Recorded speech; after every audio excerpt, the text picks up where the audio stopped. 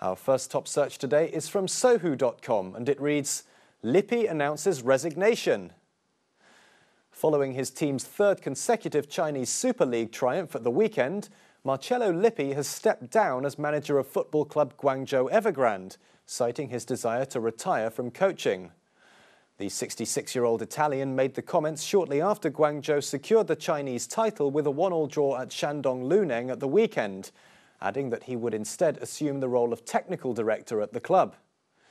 Lippi joined Guangzhou as manager in May 2012, shortly after the club had been taken over by the Evergrande real estate group.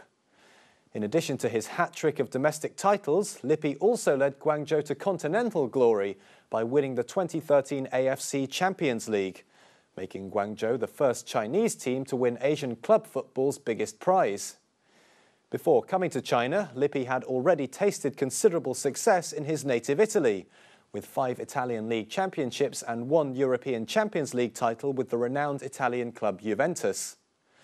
Lippi's achievements at club level saw him appointed manager of the Italian national team in 2004, eventually claiming football's ultimate prize by winning the 2006 FIFA World Cup.